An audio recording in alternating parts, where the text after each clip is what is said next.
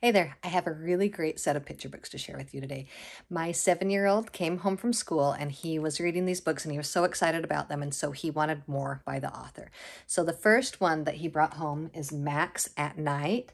There's also Max and Bird. These are by Ed Vere, and I just think they're so much fun, especially this one, Max the Brave. It puts my son in giggles. He loves to read it to me. He'll have me read it to him. It's one that he can visit again and again. So Max is this cute little black cat, but he doesn't love that he's cute when people dress him up in bows because he wants to be Max the Brave. So he's so brave that he chases mice. And so he goes out to find a mouse, but he does not know what a mouse looks like.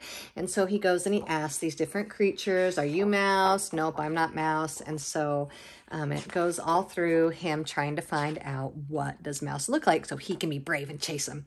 So eventually he meets this creature here. And he says, are you mouse? And he says, no, he is not. He is monster. But he just saw mouse asleep. So this is who Max thinks is mouse. So he tries to wake him up so that he can chase him. And then it's just a cute little fun book.